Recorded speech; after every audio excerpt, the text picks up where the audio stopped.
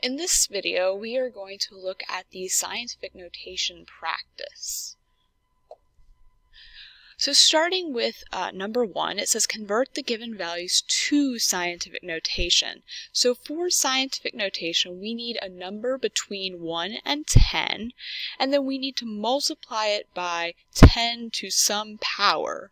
And the 10 to some power serves to get it back to its real value.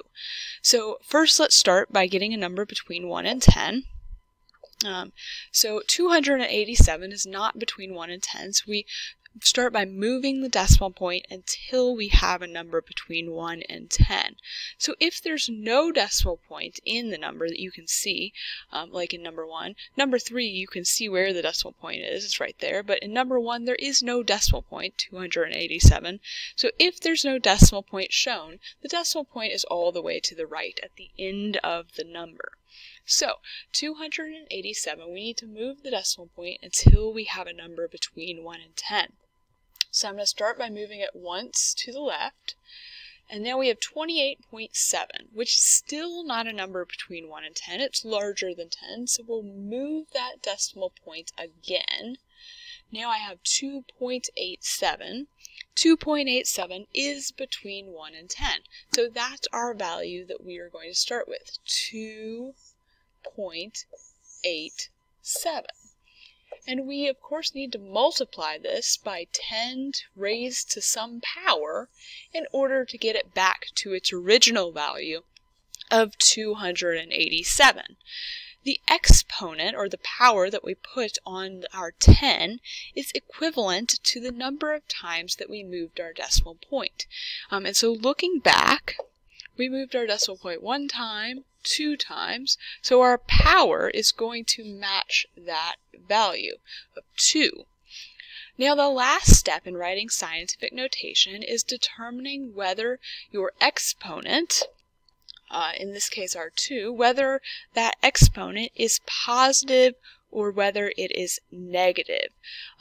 So the way we decide that is we determine if our original value is larger or smaller than the value that we wrote in our scientific notation. So the 2.87, we need to say, is 287 larger or smaller than that 2.87? If it's larger, then we're going to have a positive exponent, and if it's smaller, less than our original value, then we're going to have a negative exponent. So our original value, 287, is indeed larger than 2.87, so that means our exponent is going to remain a positive 2. And we positive 2 like that, but we don't typically show positive or on our exponent. We only show if it's negative. So we will write our answer as 2.87 times 10 to the second power. That is the correct scientific notation for 287. Okay, moving on to number 2. We have 840,000. That is not between 1 and 10, so we are going to have to move our decimal point a few times at least. So notice in number 2, there is a comma. A comma is not the same thing as a decimal point. We don't start moving our decimal point from here. We have no decimal point, so we start by moving it from the very end. We place it at the end, and we'll start by moving it from there. So don't confuse a comma with a decimal point. Two different things. So this decimal point at the end, we need to move it until we get a number between 1 and 10. Move it once, definitely not between 1 and 10. Twice, still not close. 3 times, so 840.000, we're getting closer, but still not there yet. 84.0 is still not between 1 and 10, so we'll move it again.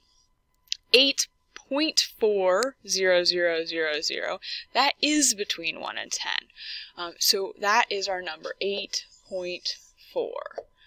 Now the reason that I don't have to write all these zeros is because in our original value, those zeros were not significant. So we only really need to show the significant figures in our scientific notation.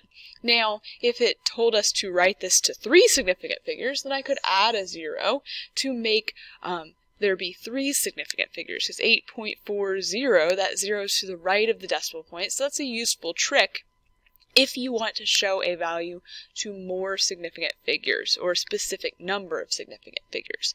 But in this case, we don't need to do that. We're just keeping with the original number of significant figures. We'll start with 8.4. And of course, we need to multiply by 10 raised to some power. And our power is going to be the number of times we moved that decimal point. So 1, 2, 3, 4, 5 times. So our exponent will be 5, and then we need to decide, is that a positive 5 or a negative 5?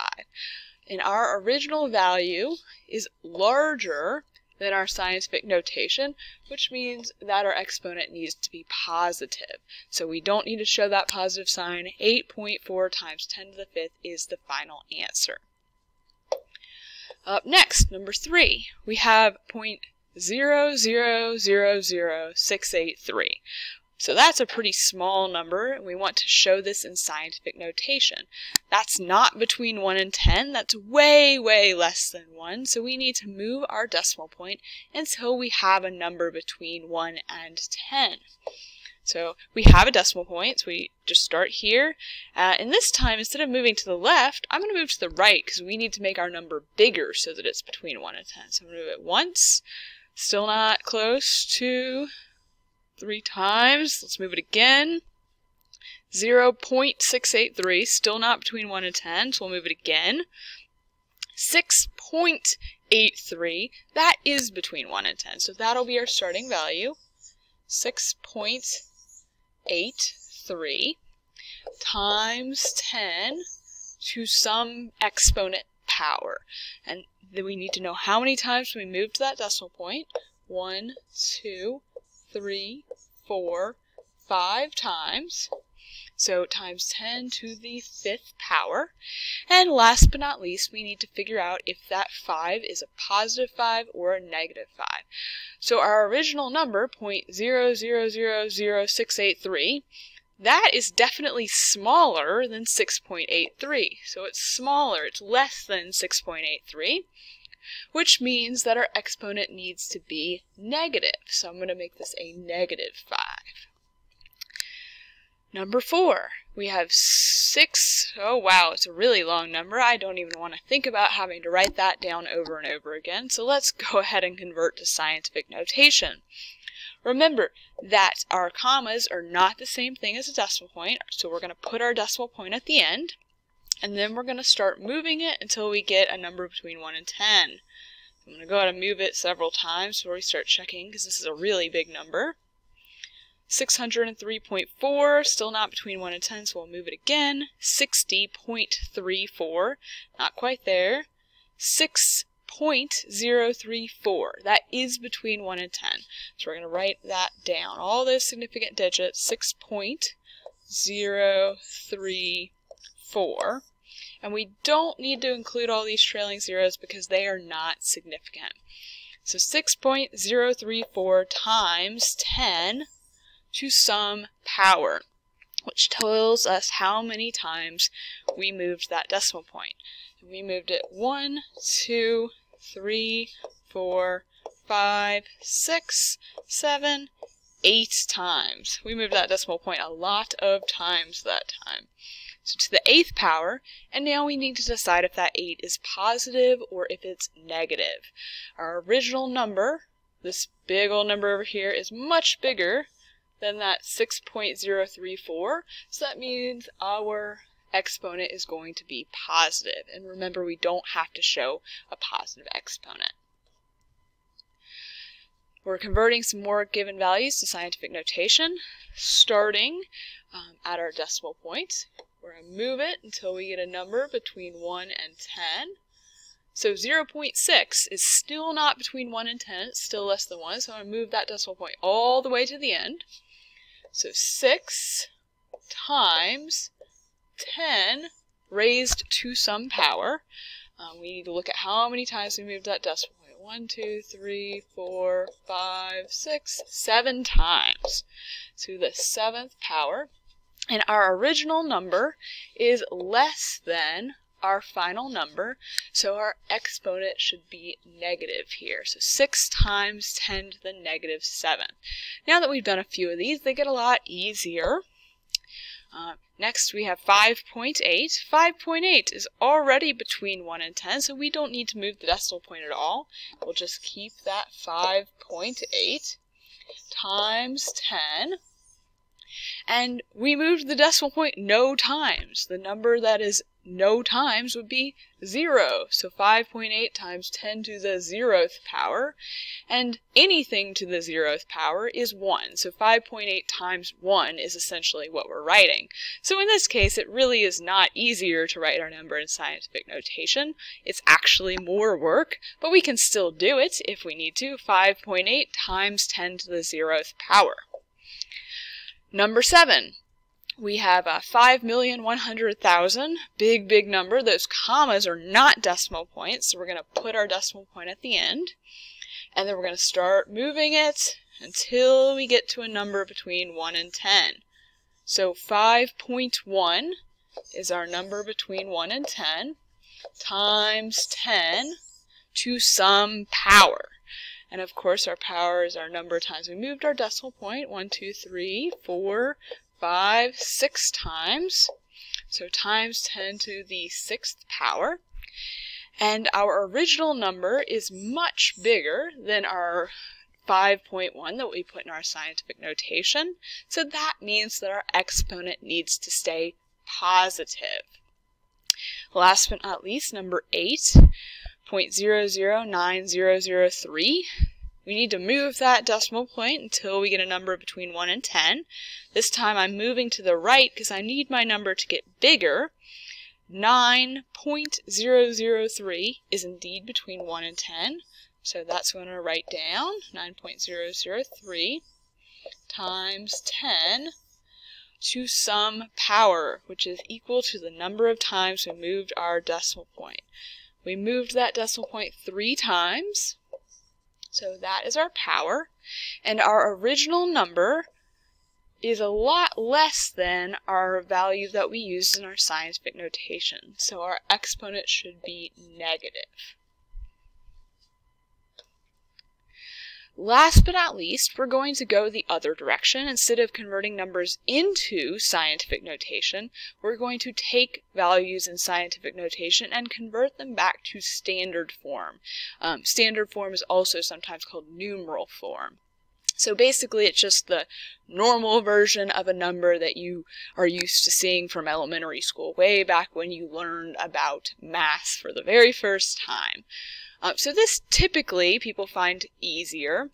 We just have to pay attention to which direction we're moving our decimal point. So if we have a negative exponent, we're going to move our decimal point to the left. And if we have positive exponent, we're going to move our decimal point to the right. Okay, so in this first problem, we have a negative decimal point. So I'm going to move my decimal point to the left. So I'm going to start by writing this over here, 1.02. Move it to the left 1 time, 2 times, 3 times, 4 times. So my decimal point now goes here. And in all the blank spaces that don't have digits, we just fill in zeros. And we sometimes call those placeholder zeros. It's just holding the place value of the number. So we're just going to fill in those placeholder zeros. So we have 0.000102. I'm going to rewrite that value, and I always like to start with a 0 in front of the decimal point as well. So 0.000102. That's our final answer there. Alright, number 2. 8 times 10 to the 5th. So, this time our exponent is positive, so we're going to move our decimal point to the right. 8 point. We're going to move it to the right 1, 2, 3, 4, 5 times. And all those empty spaces we're going to fill with zeros. And then we'll rewrite our value 8, 0, 0, 0, 0, 0. Now I'm going to put a comma. Did I do that right? I did. Just to make it a little easier to read. So 800,000 with that comma makes it a little easier to see all those zeros and count them more easily. It's not required though. You don't have to have a comma in your number. Let's see. Number 3. 7.32 times 10 to the third. So let's move that 7.32 over here. And then we need to move this decimal point 3 times to the right because our exponent is positive. 1, 2, 3. That empty space we're going to fill in a 0. And then we'll rewrite our number 7, 3, 2, 0. And we'll put a comma there to make it easier to read. Last but not least, 5.59 times 10 to the negative third. I'll write that number out, and this time our exponent's negative, so we're going to move to the left. 1, 2, 3. Our decimal point's now here, and we're going to fill in those blank spaces with zeros. So we have 0.00559.